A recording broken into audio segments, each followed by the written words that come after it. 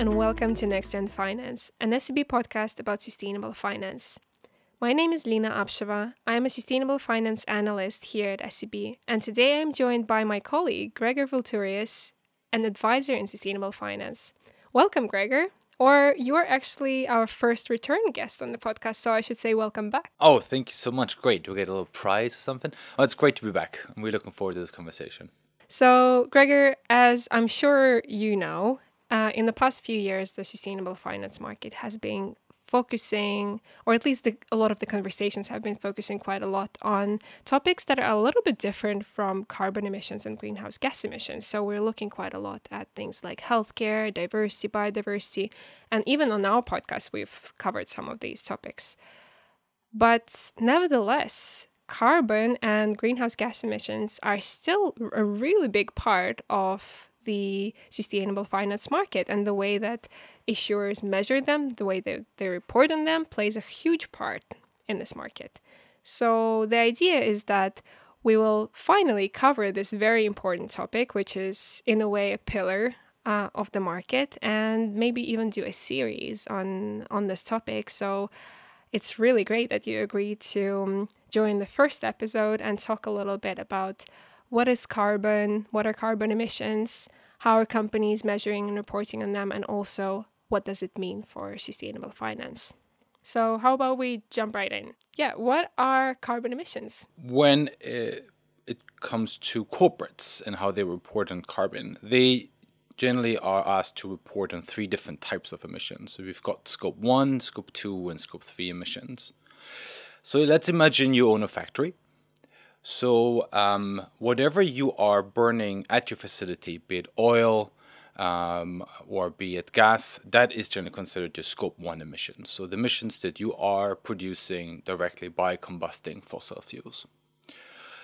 The Scope 2 emissions then are emissions that are generated by the purchase of electricity or heat or cooling. So the emissions themselves might have been generated by someone else, but they are being generated because you are actually using the energy in your own production process. Or, if you have a big office building, then your Scope 2 emissions would be the electricity that you're using. So Scope 1 and 2 emissions, those are pretty easily understood emissions. They're easily measured. It's very highly standardized. So that isn't the real issue. The big challenge right now is Scope 3 emissions. So Scope 3 emissions are emissions that happen as a result of a company's activities, but they're not directly measured by the company. So as an example, you are a car manufacturer. Your Scope 1 and 2 emissions relate to the emissions that happen in your factory, by your use of electricity, for example, or gas, or whatever other fossil fuels that you might have. But then when you deliver the car, then the car gets used by your customer. And the emissions that occur by driving around the car, if it's a fossil fuel car, if it's an internal combustion car, so that's what are called downstream activities, downstream emissions, and they are part of the Scope 3 emissions. So that's downstream. And what's also hard to measure is the upstream emissions. So if you're a car manufacturer, again, using the example, you are sourcing steel or aluminium from someone to build your cars, that should also factor into Scope 3 emissions. So Scope 1 and 2 and 3 emissions, that is what our companies generally have to report on when it comes to carbon emissions. Gregor, you are a scientist in background, right? Before you joined Used to be, anyway. So if we maybe take a step back and look at a little bit more base level, what is even carbon, and why is it that when a car manufacturer manufactures a car, they put this thing called carbon in the atmosphere? And also we say oftentimes carbon emissions, oftentimes we say greenhouse gas emissions. So what is the difference between these two? So carbon emissions, it's just CO2. So you combust, you oxidize a carbon atom, and that is what's happening when you light a match at home, or if you press the button on a gas turbine. So those are carbon emissions. And as you rightly point out, there are many more greenhouse gas emissions. So greenhouse gas emissions are generally defined as those emissions that have an effect on how much heat we're trapping within the Earth's atmosphere. Actually, one of the most common, probably the most common greenhouse gas, which we don't talk much, is water vapor. It's a highly effective, highly powerful greenhouse gas. The difference is that we, as humans, don't add more water vapor to the atmosphere. So that's why we cannot explain the type of temperature increase that we've seen in the last 150 years by an additional water vapor, because there isn't more water vapor in the atmosphere. What there is more is CO2 and methane. These are the two most common human-induced carbon emissions, greenhouse gas emissions. So CO2 emissions caused by humans, that's around 78% of all the anthropogenic human-induced greenhouse emissions are coming from carbon dioxide. And then you have methane emissions. And methane emissions have become more and more discussed. And that's because methane has a much shorter lifespan. It's only in the atmosphere for around 12 years, but is 28 times more powerful than CO2 emissions. And that is why there's a lot of attention being paid to reduce methane emissions. Methane emissions occur mostly in the oil and gas business. And agriculture, isn't it? Agriculture, the burping cows are a well-known example, but what's less known is rice paddies. So wow. Rice is a big source of methane emission. So another buzzword in the market is decarbonization. And I was wondering if I could ask you, what is decarbonization? And, I guess when you look at decarbonization from corporate perspective, when did it even become this type of a buzzword? Well, first of all, let's define decarbonization. Let's start there. So decarbonization generally includes 3 sets of activities. So we start with a mitigation of carbon emissions or greenhouse gas emissions, so the reduction of emissions. That's pretty well known. So instead of using a coal power plant, you're using solar cells. Instead of using internal combustion cars, you're having better electric cars, preferably powered by green or clean electricity. That's also called abatement. So you're abating, reducing, mitigating emissions. That's one pillar, and it's actually, if we are thinking of as in a hierarchy, that is the most important one. So corporates should think, the first thing a corporate should think of when they hear the word decarbonization is reducing your scope 1 and 2 and eventually scope 3 emissions. That should be the main focus of all the work. The second activity is compensation. There's a lot of companies out there that want to have so-called carbon neutral products. And what that implies is that you are compensating for the emissions that your products are causing, either by their use or even their production. And the third part is what's called neutralization. Because there will be some sectors and some industries and some regions where we will not be able to mitigate, neutralize all the emissions by just replacing fossil fuels with clean fuels. There will be some sectors where that's just not possible. Cement industry is one, agriculture is one. And for these unavoidable emissions, you might need to neutralize, and you can neutralize by something called a carbon removal, where you are somewhat catch carbon from the atmosphere and then store it permanently. So decarbonization consists of reducing emissions, maybe compensating for those emissions that you have not yet reduced, and eventually neutralize unavoidable emissions using removals. Very interesting. And I'm very curious about the different ways to compensate for emissions, or maybe reduce emissions, take emissions out of the atmosphere. But I think we're going to save that for another episode, because this is a really big topic, and we'll probably need a bit more time to discuss that separately. But if we go back to the question of when did this become a trend? I think there's always been companies that have been at the forefront of this long before it became fashionable. I think we saw the first start of companies setting credible science-based targets, I would say 3 to 4 years ago. And it started with something that's called the Science-Based Targets Initiative, which is it's a group of NGOs and research institutes led by the World Resources Institute that are basically helping corporates to set emission reduction milestones and emission targets that are in line with the Paris Agreement and the latest science. And I believe that they started around 2016, 2017, adjacent to the Paris Agreement. And if we're looking at how science-based targets have proliferated, I mean, now we cover around 80 to 90% of global emissions are under some type of net zero target. And that includes over 1,000 companies that have said, we want to remove our emissions in line with science and to fulfill our obligations under the Paris Agreement. And how would you say the sustainable finance market played into this development? Because, I mean, we've seen the first green bond back in 2008, and since then, green bonds usually traditionally focus quite a lot on reducing emissions, isn't it? And I can only imagine that did still play a role in how companies started thinking a little bit, and not only companies, but other types of issuers.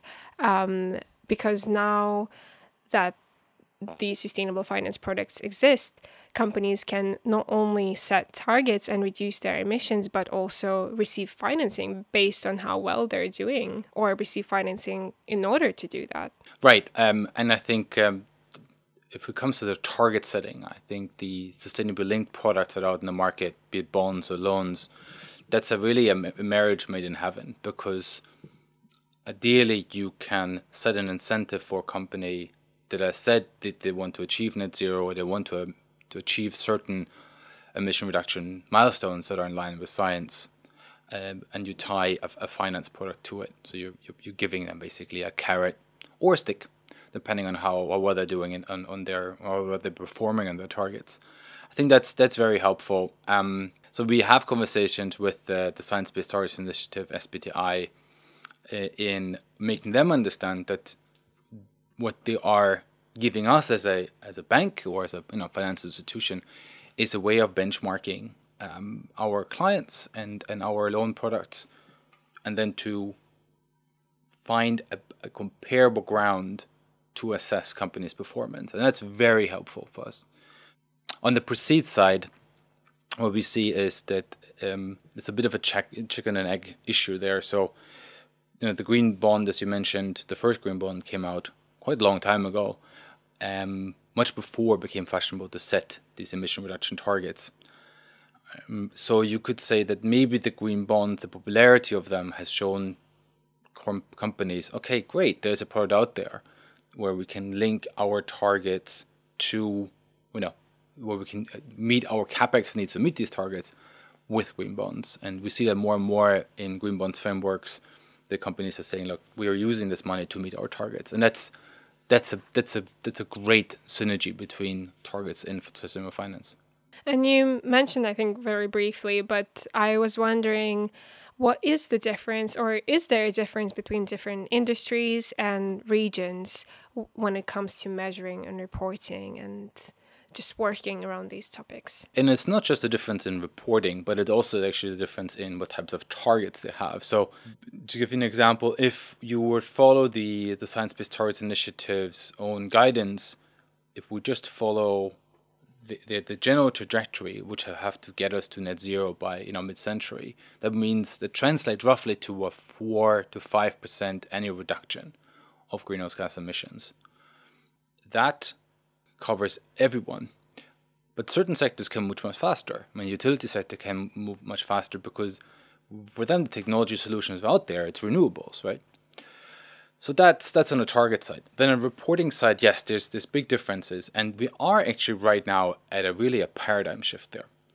So let's say everything that happened before 2022 or maybe 2021, the field was dominated, the reporting of greenhouse emissions was dominated by voluntary initiatives. The primary candidate here was the Greenhouse Protocol, again led by the World Resources Institute. And that has actually existed in over 20 years now. And that gives companies a very clear guidelines and methodology how to report in their scope 1, 2, and 3 emissions. And that's very helpful. Alongside that, you had something called CDP, that's formerly known as the Carbon Disclosure Project, which is an open access database where they are actually asking companies, please report in your emissions to us, based maybe on the Greenhouse Protocol. And then more lately, you had something called the Task Force for Climate-Related Disclosures, which asks companies not just to report on their emissions, but also on their strategies and their governance structures, how they want to reduce emissions and take climate action.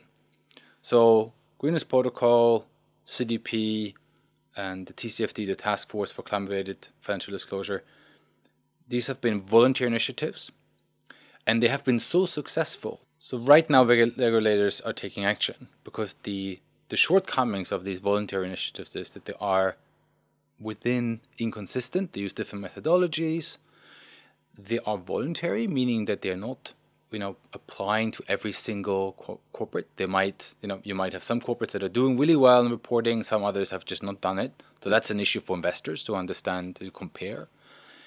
And you have particularly inconsistency also in Scope 3 emission measurements, and that's an issue. So to counter all these shortcomings, regulators are taking action. Last year, the G20, so at a pretty high level, they agreed on a sustainable finance roadmap where they said, okay, we want to make sure that we have consistent reporting on emissions by corporates within the G20, which, with all intents and purposes, is all corporates in the world, right? That's the global economy, essentially. So that's under the G20, and of course the G20 doesn't have legislative powers. It doesn't in and of itself draft guidelines and standards, but it's setting a signal for corporations and established standard setters to take action.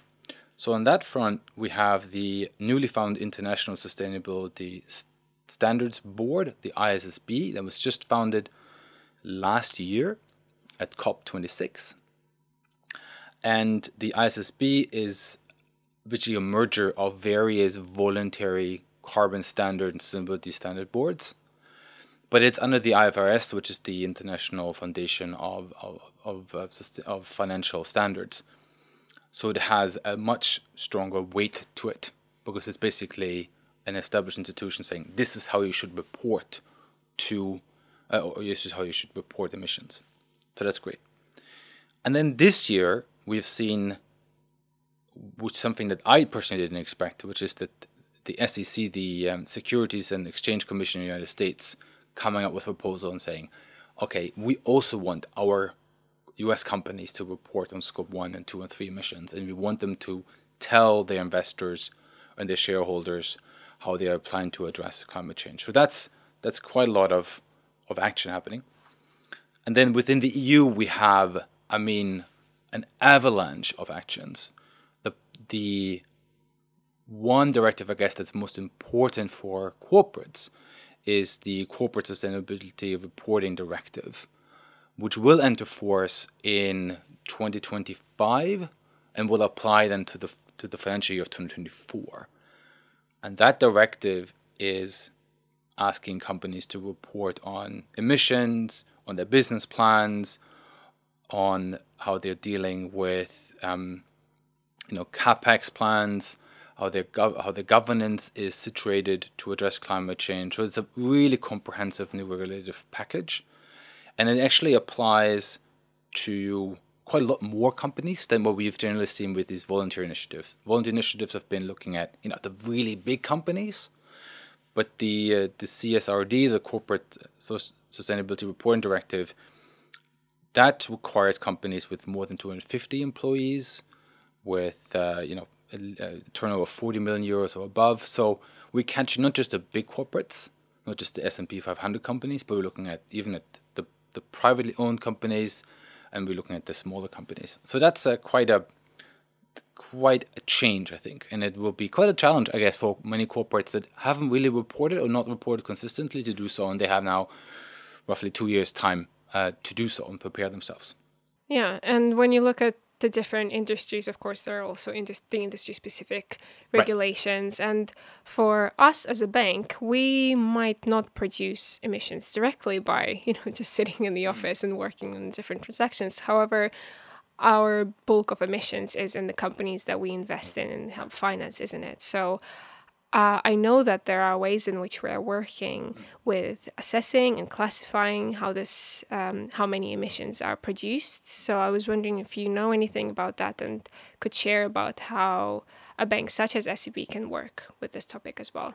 So yes, we at SEB, as you point out, Lina, we also have emissions. We have our own scope, scope 2 emissions mostly, because we don't do any burning of fossil fuels in our offices, not that I know of anyway. But we, of course, we source electricity and heat and cooling, and I believe we have done great efforts in reducing as much as possible. But yeah, the majority of our emissions are Scope 3 emissions. So Scope 3 emissions for any financial institutions is the emissions that we are financing through, to our own debt financing, and on the asset manager side, on the stuff that we're buying.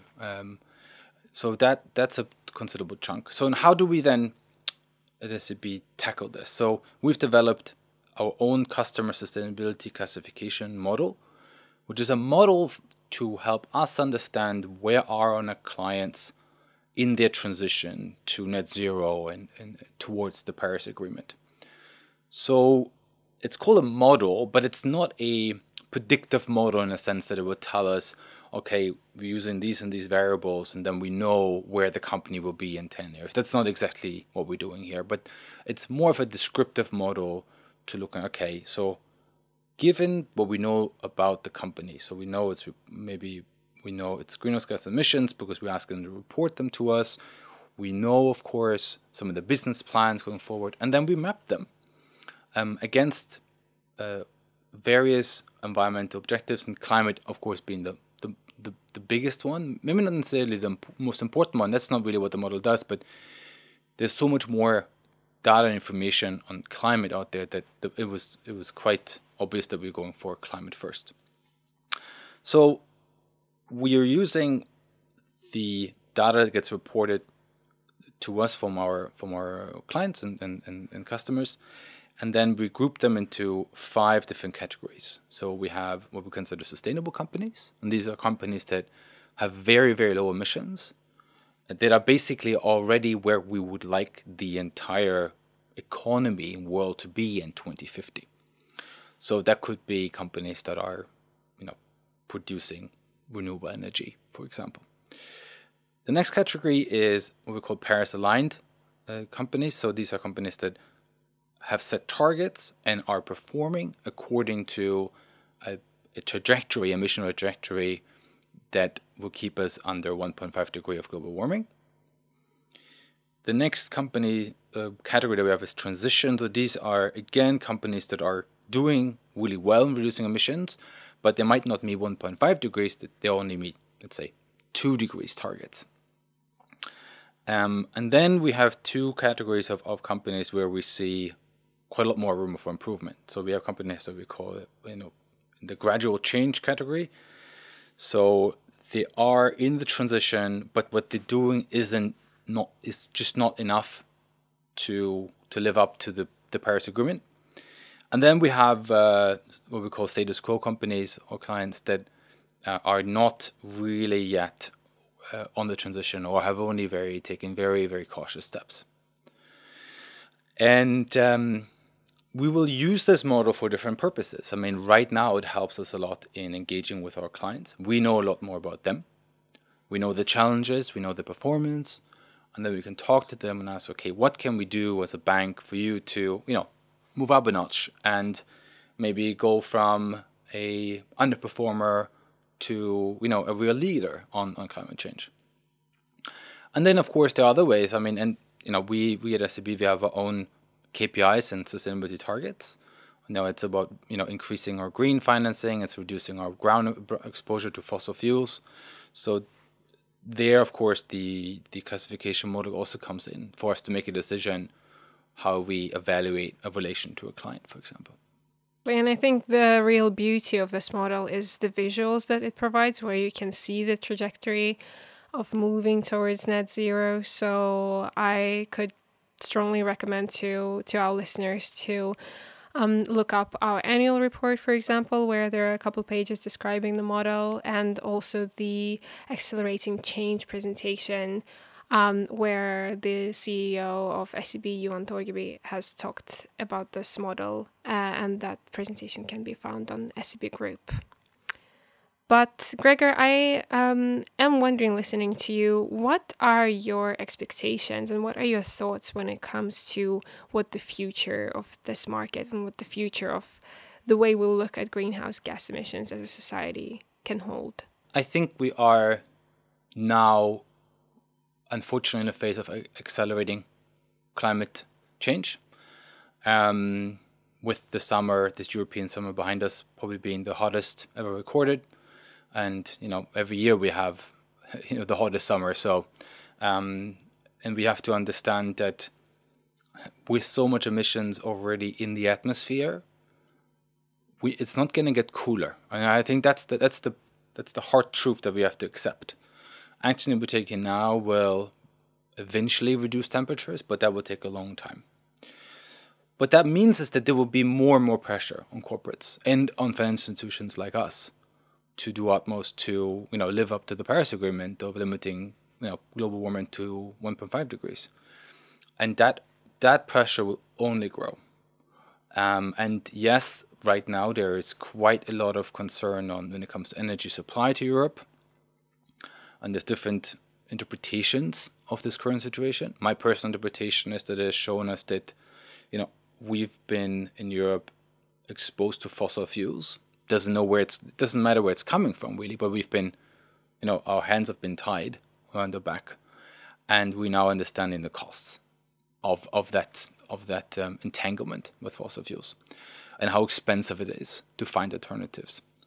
There was another report recently that it showed that we've been saved over 20 billion euros in costs by solar power in Europe this summer. Nobody's talking about this, right? I mean, so clean electricity and clean energy is already doing a share to reduce our costs.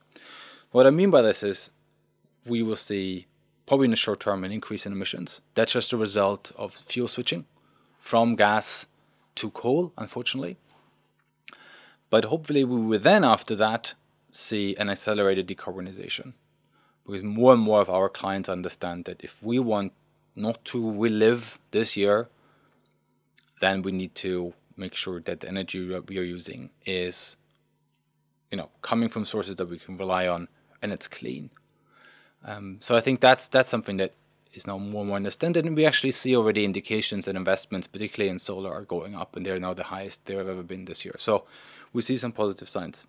So a little bit of a hard truth, but also a little bit of positive news. So really appreciate your opinion on that. And before I let you go and get back to business, is there any piece of advice that you'd like to give to someone listening who maybe works in finance, but not directly in sustainability, or even works in another area of business, but wants to think a little bit more about sustainability and incorporating it into their work? I think you should definitely check out the website of the Science Based Targets Initiative, because I think there's great tutorials and explainers what science-based targets are. There's sector-based guidance. So, if you're working in telecommunication, or you're working in food and agriculture, or you're working in automotives, you can just go on there and there's a guidance document for you to really understand, okay, this is the challenge that we have ahead, and this is what expected us from science and civil society to do in terms of emission reductions. So that's great. If you're more working, in compliance and reporting, the ISSB, this new standard board for sustainability reporting, I think the website is online now, and I should definitely recommend you to go there and check it out. This is going to be, aside from, the regulation and the legislative bodies in your constituencies, the ISSB is going to be the primary source for you to understand what you need to report on going forward. That's great and very practical advice. So thank you so much, Gregor. Pleasure to listen to you as always. And Likewise. Thank you to our listeners.